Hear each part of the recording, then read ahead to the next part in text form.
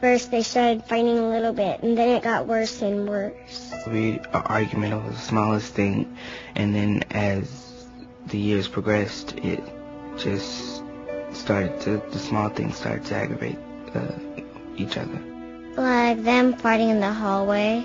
I was only like 2 or 3 years old when that happened, so it kind of scared me.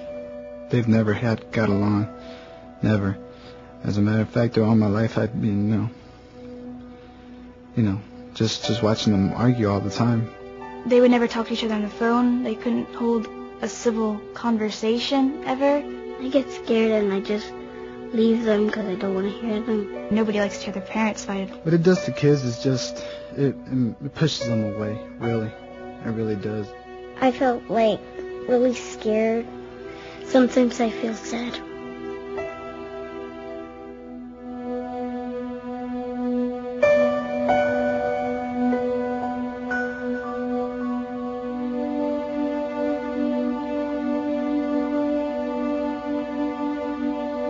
The way I feel, I wouldn't want anybody else to feel like that. Because it's too painful.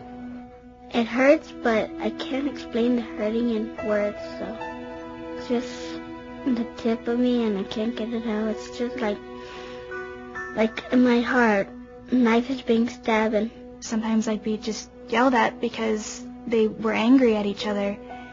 And, I felt hurt that I was being yelled at for something that they couldn't get along about. And I just didn't think it was fair. I don't like what you're doing. I don't, what you're going through, I understand, but you arguing in front of myself and my little sister is not cool, and we need to change that. I just want it to stop. You don't know who that is? That's a baby. Is that you? This is delicious. We go all the way around this time. I'm Dante, and this is my room. This is my main thinking place. It's the only place I have to be free. It's my own place, where nothing can bother me, where I don't hear any negative stuff, or I don't have to deal with anything. It's just my own place.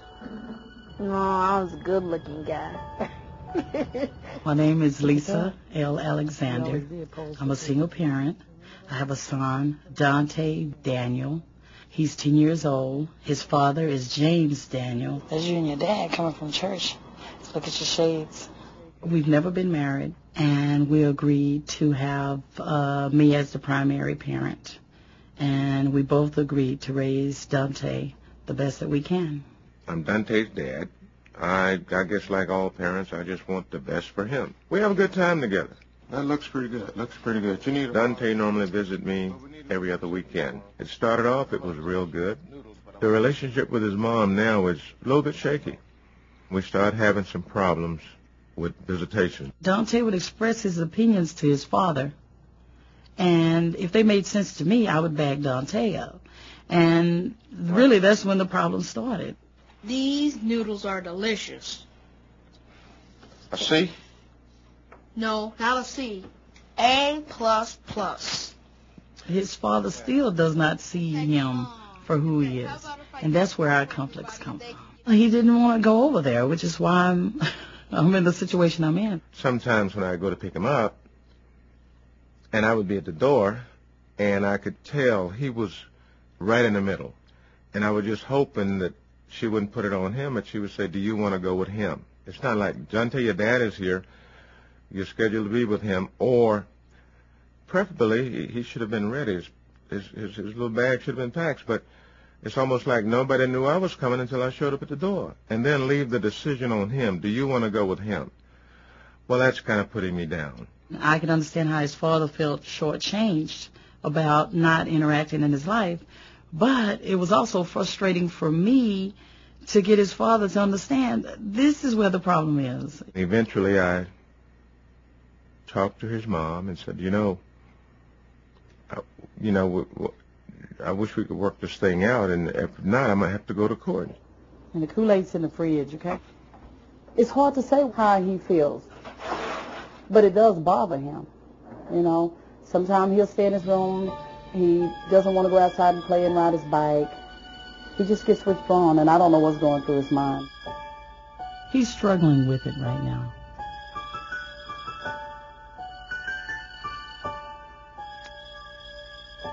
Is it globbing?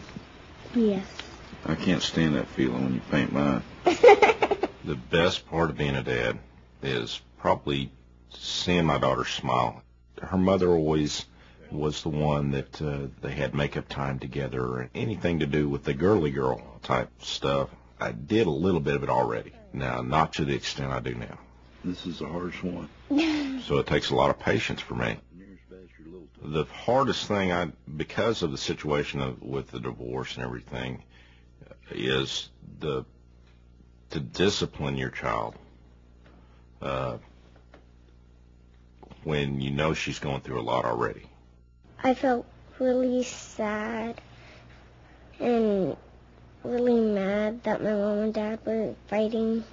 At one point, I didn't realize how dysfunctional we were. The arguing and, everything that went on. I mostly try to keep my mind off it and just, ride my bike or something. She only knows what is normal from what she has been around and what she has seen. She's a child. She knows normal from her parents. She knows normal from us. And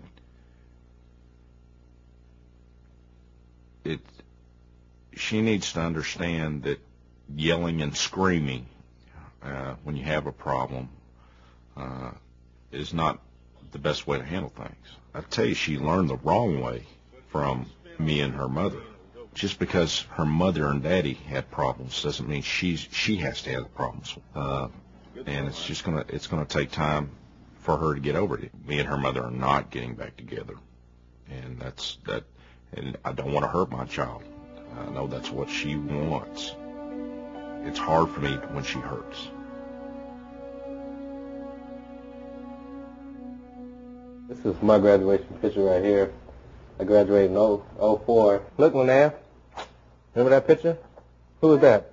That's a baby. You was a baby? You was not even 0 years old yet. That's a little baby. Yeah. Who was that holding you right there? You. That's Dad was holding you when you was a little baby. Did you cry a lot? Yeah. With me being a dad, I sacrificed a lot. It's really hard. I mean, I had to sacrifice football at one point, and that's what I love doing. My friends, I had to sacrifice that. I can't go out. Before, I would mostly go and do things like with my friends, go to the mall, go shopping. How much is it? But now, 28. I just do stuff with my daughter now instead of with my friends. How much is the snake? One of the biggest sacrifices I lost was my family.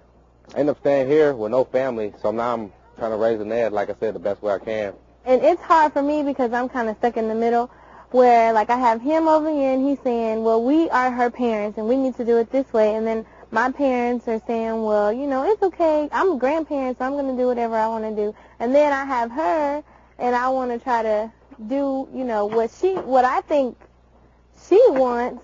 And so then it's kind of hard. I just get fed up sometimes because it's like when I'm telling her something, when it's time for her to come live with me in my own place, it's going to be like she's going to be so used to her grandparents or mom sticking up for her saying, yeah, she's going to be so used to that. And then when she's with me, it's going to be what I say, Sometimes she'll choose my side or sometimes she'll say, Mom, you need to tell Dad sorry.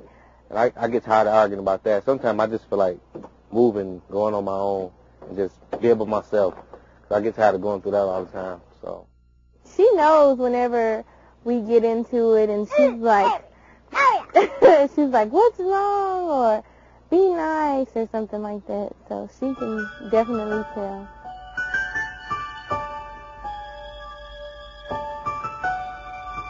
Jay, dinner's ready. Come and eat. My name's Rubiana. I have 2 children. Juliana is 9.5 and David is 3.5. And unfortunately, they don't share the same dad. My relationship with my daughter's dad is, I wish could be better. The relationship with her father is just, I wish it could disappear. We clash over everything. The way She combs her hair, the way she dresses, the way she eats, the friends she keeps, the friends I keep, everything. I mean, nothing I do is right. When they fight, I feel that they're going to split and I'm never going to see one again. I'm going to live with the other. I just wish that my mom and my dad would just come together and forget all those bad, ugly times. I believe Juliana is aware because she'll start getting on me about the relationship that I have with her dad, the way I respond, and I try to be as polite and mature about it and not have her in it, but it's hard sometimes, very hard. My relationship with my son's dad is almost perfect. Well, Ruby and I, we were never married, but we did live together for, well, it was like almost 5 years. David was born probably our last year we were together. I do have primary custody of David, but like I said earlier, we live pretty close together, so David still spends a lot of time with his mom. You know, we try to make all the decisions together as far as what concerns David, his school, his daycares. We still keep each other's personal life as private as possible between the both of us, except for when it comes to the kids. At first, it was pretty difficult. It was a lot to learn. I think the most important thing that dads need to know is that if they choose not to spend time with their child, that's something that they're going to regret. I don't think the children need to see the grown-ups fighting over them. It hurts them while they're growing up.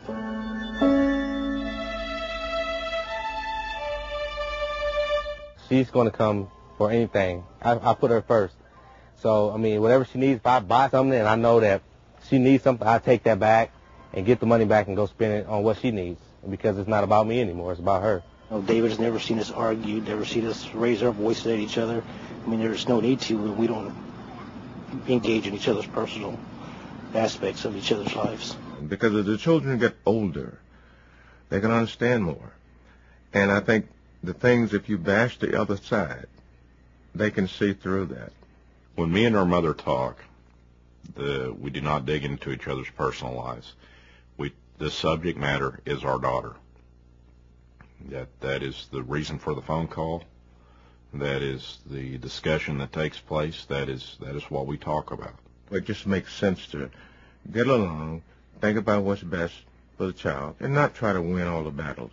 I was one of those people, I was like, just do it, or why don't you just do it like this? And so I had to practice myself saying, okay, you have to ask, and you have to be nice, and you can't just expect for somebody to do it just because you want them to. We communicate about what's going on with David. He's not ever late. Picking him up, he's great. I have to work with his father on some things. I do have to compromise. It's a little bit of both of us in this kid.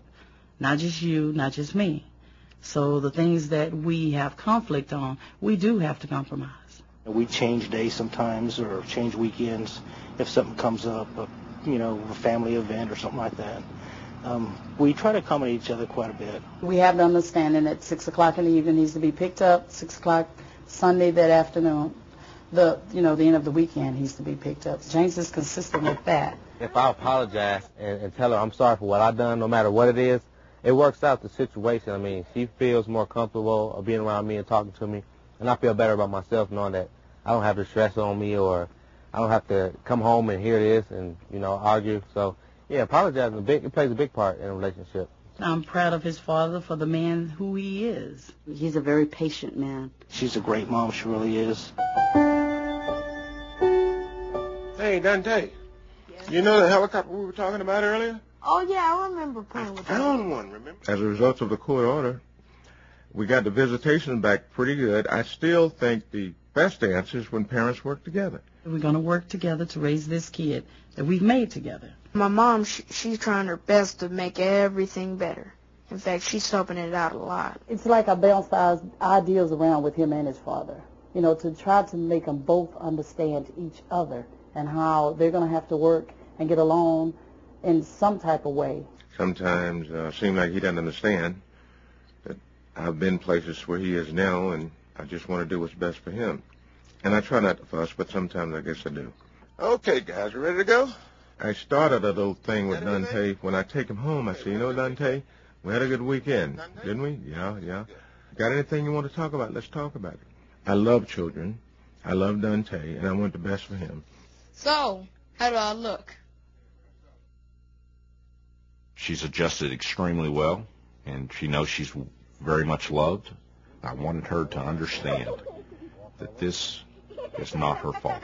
What happened previous to me and her mom separating was not her fault.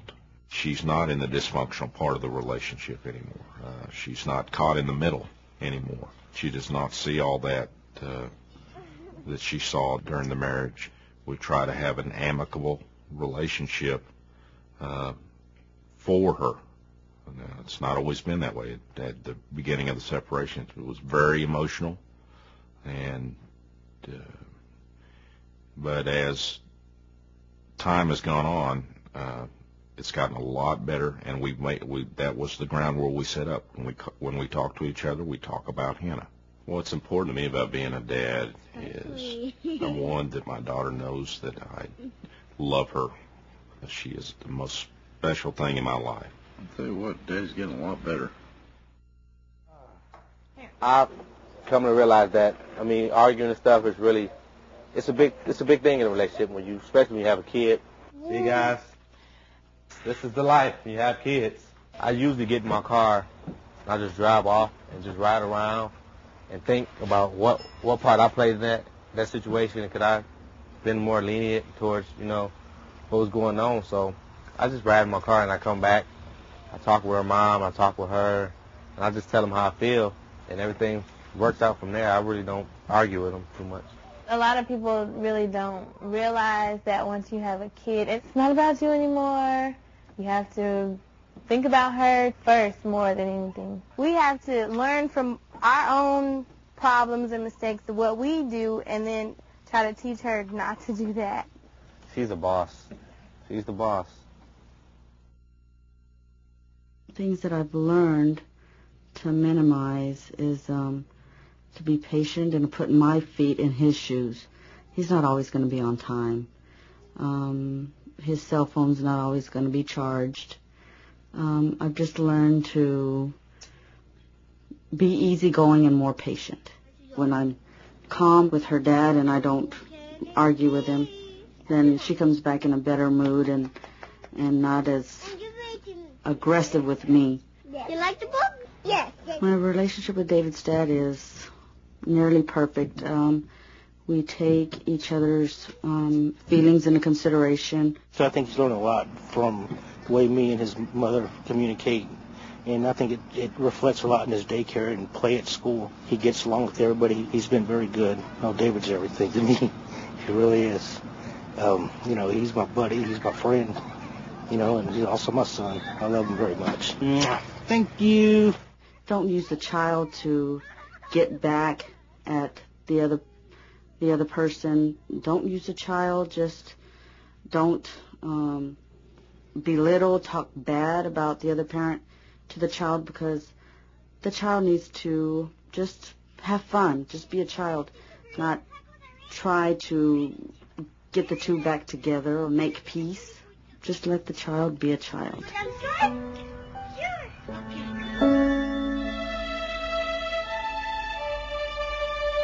They don't get in as many fights as they used to.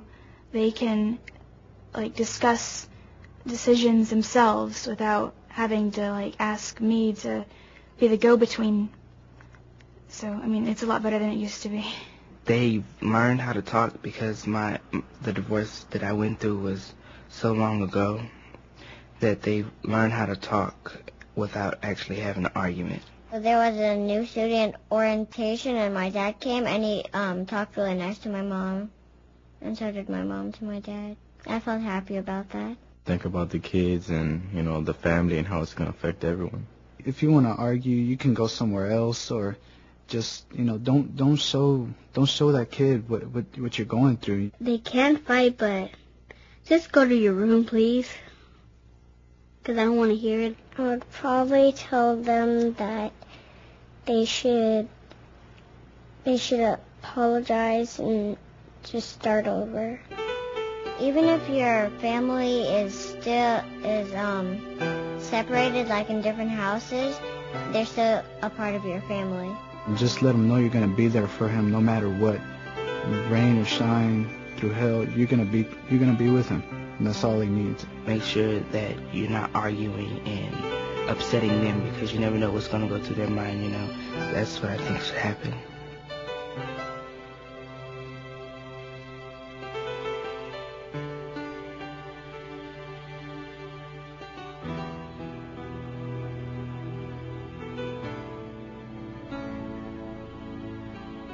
When we put down that other person, we're putting down half our child. And that struck hard for me. It's gut-wrenching. Every time I drop her off, it's hard. And that's one reason why I came to this class, to try to better the conflict between me and her mother. Right now, she thinks she's the reason why we got divorced. We've been divorced ever since she was 2 months old. You know, so she feels she's at blame. We have to work through this. We're the adults. She's the child. She gets to be a child. We have to be the adults. And that means we have to work with each other. A lot of times we say certain things that are really too mature for their ears. They don't really need to be involved in the details of what's going on, even what we feel. We need to find another place to vent and not vent that with our children. What up? You're not going to catch him, Tay. I ain't gonna cry. Oh,